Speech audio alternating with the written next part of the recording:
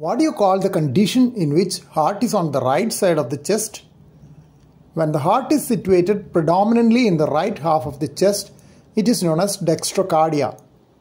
If it is associated with left-right inversion of all structures of the body, it is known as mirror image dextrocardia.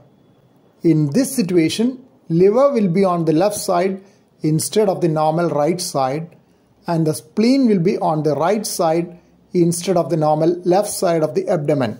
This condition is usually not associated with any structural disease of the heart. If dextrocardia is not associated with left-right inversion of other structures of the body, then it is called isolated dextrocardia.